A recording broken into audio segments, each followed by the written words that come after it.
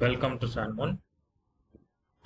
Today in this session we are going to look into multiple ways of methods available inside the component and how to send arguments and how we can see the arguments inside the method and also how we can call them inside the component.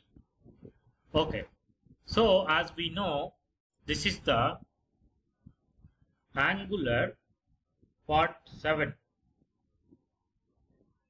If you would like to continue this, before this, I would like to recommend you to continue and go through with the existing videos from Part 1 to Part 6. As we know, in Angular, we have started this project and we are looking into closely with my component, one of the component which we created, and in this component we have been checked. There are 4 files, which is HTML, CSS, spec and TS file. So inside this TS file, the last session we tried to create multiple methods like add and sub methods and arguments and all these things. Now in this particular session I wanted to show you how the arguments and how we can send the data, that means values, to the arguments and how it will take it and considered inside the JavaScript and TypeScript world. Okay, let's observe that. So in this particular example, I'm just going to have one button to call that method. So let me change this caption of this method as call the method, and I would like to just delete everything which is existing currently in this particular example, and we get only one method which is call method for us to trigger from the button, and this is the method, and I wanted to just have one console.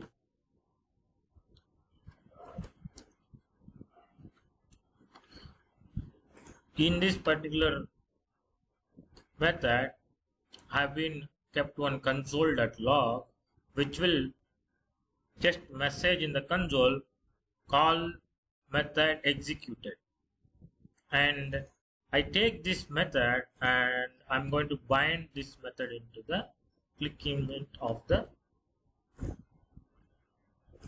button. Let us check this in the browser and whether this is actually working or not on the click event. Let me open the browser and type localhost:4200 and observe I can able to see call the method button. And let me open up the developer tools, because developer tools is the place where console is present, and here I can able to see the console messages. I'm clicking on the method button so that I can see call method executed. So the method is executing. Now let's go and observe. I wanted to just create one more method, which is args example. So in this method, clearly we're going to see how the arguments will going to work in the methods. That means, as we discussed already, arguments are the inputs to the methods, and arguments has to be sent by the caller of the method, and while they are sending the argument will always follows the order. If you are not sending the arguments, how it will be able to show the errors and how it will behave, all these things we are going to discuss. Now let me put one more console inside this method.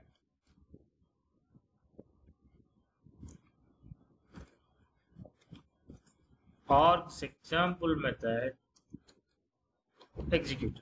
So in this particular method also, for just for the developer purpose, for understanding purpose, we have been added one more message, which is args example method is executed. and I would like to call this method in this call method itself.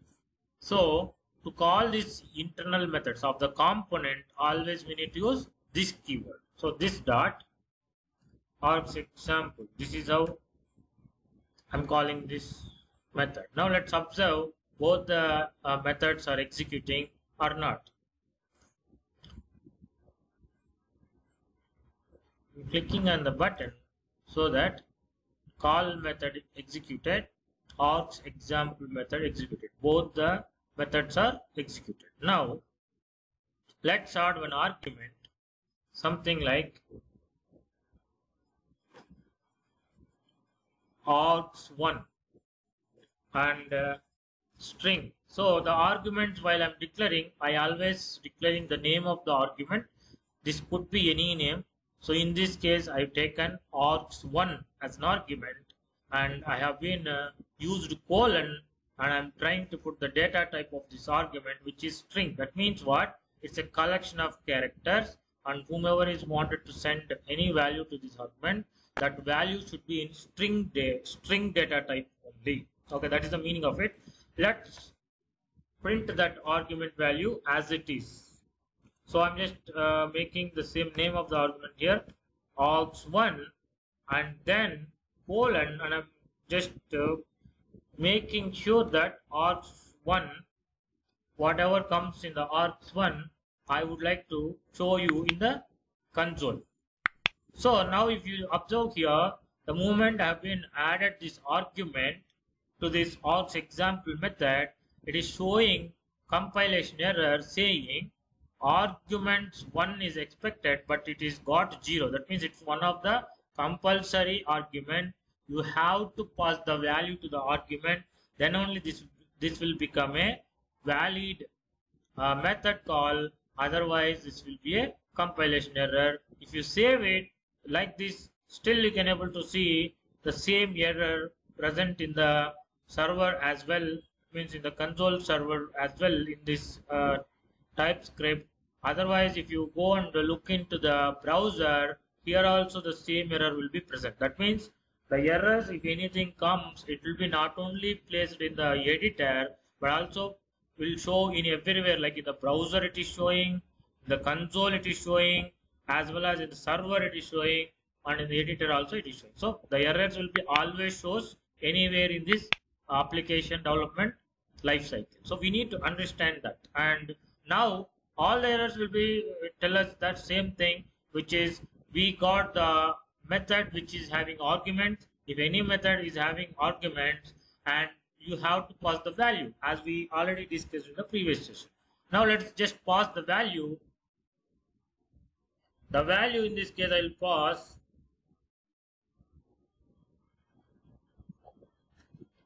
ABC. So this is a string, that's why I just kept the single quote, and I'm passing the value ABC, so that if you observe here, all the errors and things are cleared, and it is a valid argument since it is a string.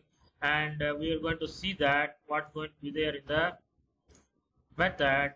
The argument got reached inside the method. So I'm printing in the args1, which is ABC, whatever I am passing here,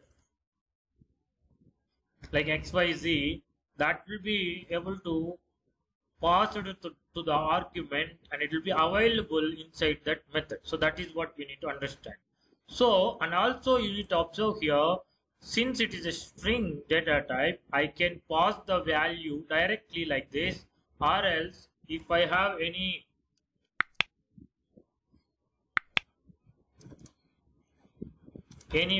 local variable or any other variable, and in that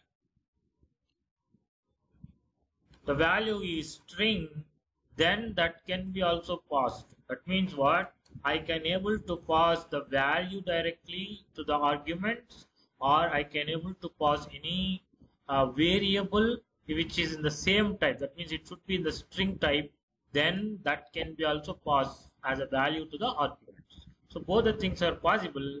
If you observe that the particular value is reached to the method, you need to observe clearly that the argument example is passed to the name, and the name contains ABCD, and that ABCD is passed to the args1, and then args1 value become the ABCD, and it will show inside the method. So that's the most important thing which we need to understand. The args example method is contain the argument, but the argument need not be the same name. That will be only maintain the order. So order means the first value will go to the first argument. Let's add one more argument to understand the order.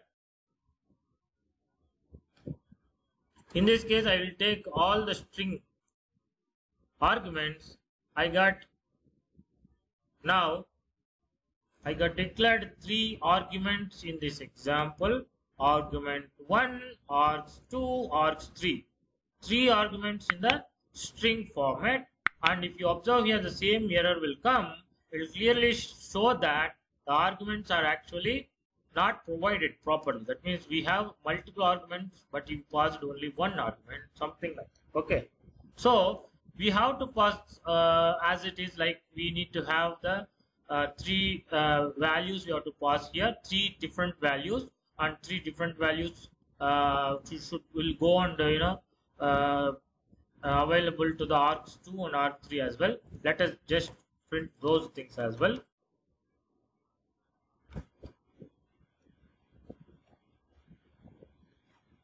So I'm just printing all the arguments values here so that we'll understand how the arguments are reaching to the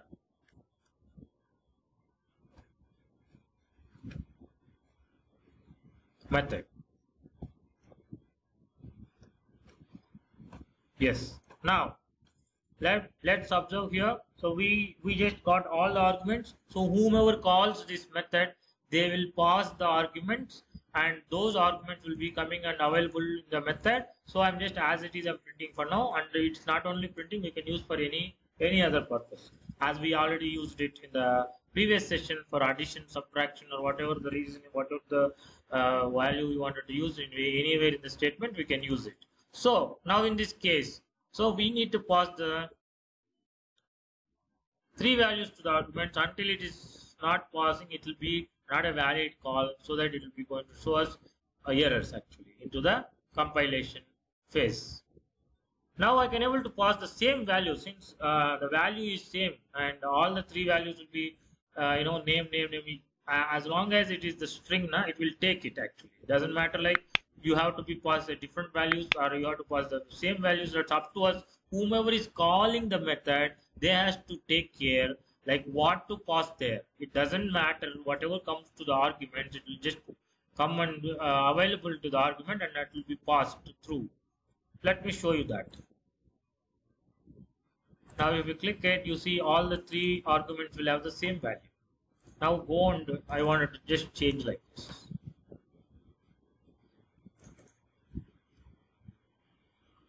Now let us observe here. The first will be the name, and second will be XYZ, and third will be GHI. Let's see. The first arguments will be ABCD, second will be XYZ, and third will be GHI. This is how the arguments will maintain the order, and if you interchange it, something like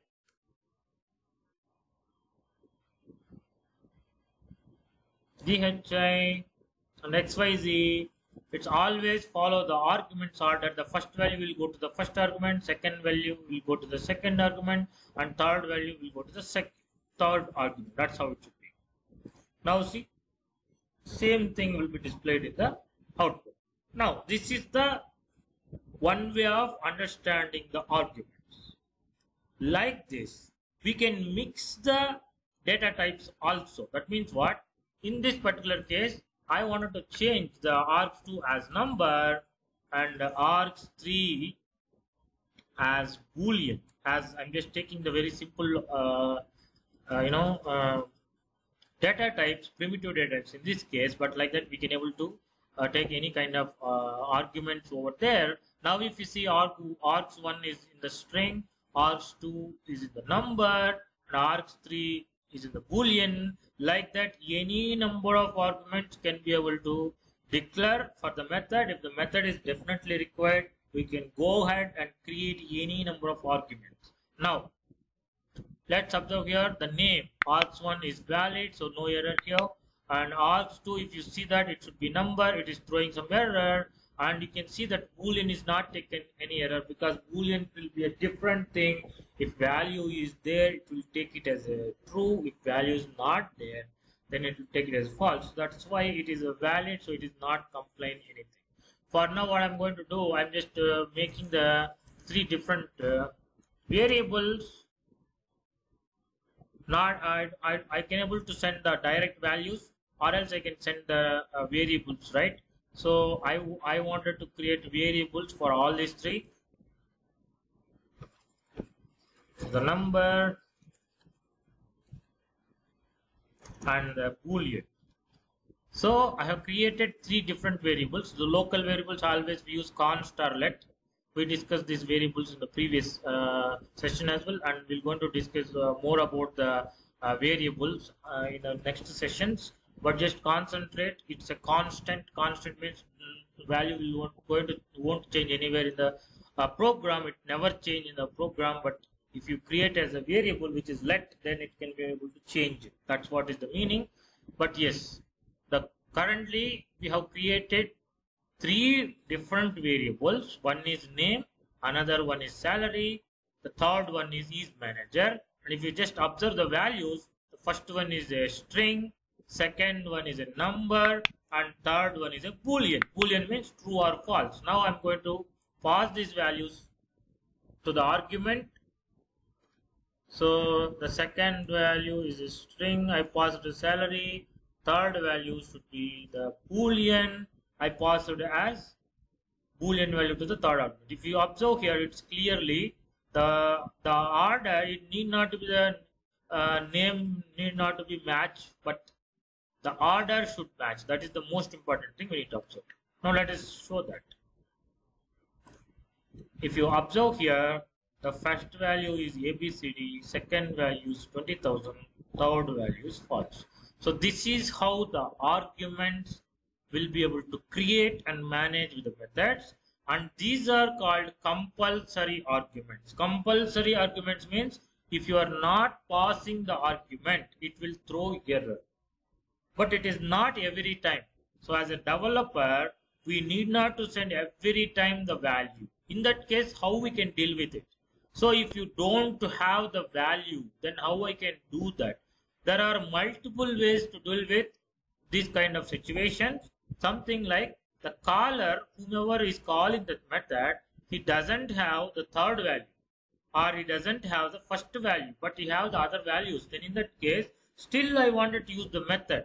In that case, simply we can do one thing.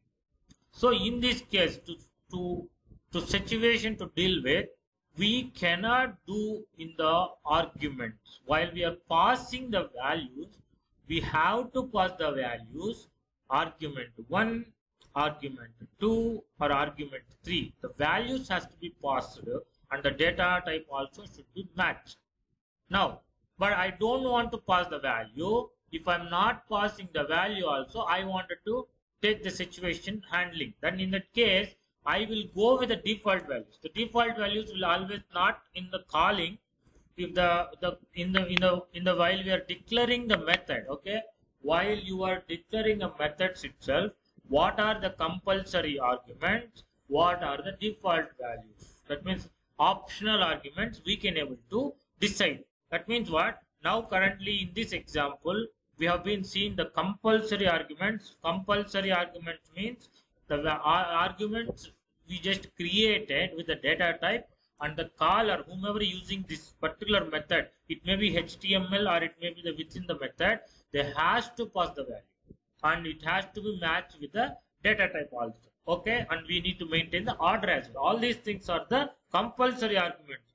Whereas if I declare a default values, okay, how to declare a default value? Inside the argument, if I wanted to make args3 as a optional, I don't want to make arg3 compulsory, then in that case I can able to assign the value here itself. The moment I assign the value here itself inside the argument itself, now you observe here all the compilation errors are cleared. Why? Because in this meaning, if you are not passing the value, then the default value will be proceeding to the argument 3 and it uses the same value inside your program. If the caller passes the value, then the value will be taken care and the default value won't be taken. So like this we can able to handle this compulsory arguments and optional arguments can be able to handle using the default values declaring while we are creating the method itself.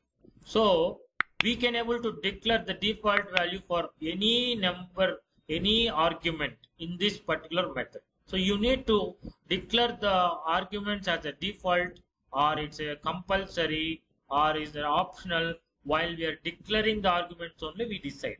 So now let us see, I just pass the value false, but here the value is true itself. Let us see what will be the output. So if I click it, if you observe there, the argument is ABCD, the second argument will be the 20,000 and third will be the false. So here, since we are passing the false value, let's not passing the value. Only 2 arguments have been passed now to the method, even though there are 3 arguments. Now let us see what's the output. Now if you observe there, ABCD 20,000 true. So true is came into the picture because the user not passed the value, it is taken the true. So like that, if I wanted to make this is a default value, I can able to make 0. So that argument 2, if nobody is passed the value, then it will taken the 0. So that the salary, if I'm not passing also, it won't throw any compilation error, because we have made this particular argument as also optional argument. So optional argument always will be takes the default value, and it is given to the user very much comfortable. So whatever the value is having, only that can be passed. Whatever, if there is no value available, then still we can use the same method with the default values. So in this particular example, all 3 I have been declared the default values. That means if I'm not passing any arguments also, you observe that the method can be able to call and observe the output. The first one got not mentioned, the second one got 0, third one got true. Now I just pass the value, then check actually the first one got the value which I passed, second one still defaults, third also default. Now let us observe, I just pass the salary, and now you observe there the default values will be automatically replaced with the value which user is sending. Now the 3 values I passed there. Now you can check that all 3 values, whatever the caller sent, that value is only present in the arguments. So this is how we can able to deal with arguments in the method. So I'm stopping the session here. The next session we're going to discuss about the return types of the methods. Thank you very much. Thank you very much. Thank you for watching the video. If you like this session, please comment and share this video. If you don't want to miss my upcoming videos, please subscribe to the channel.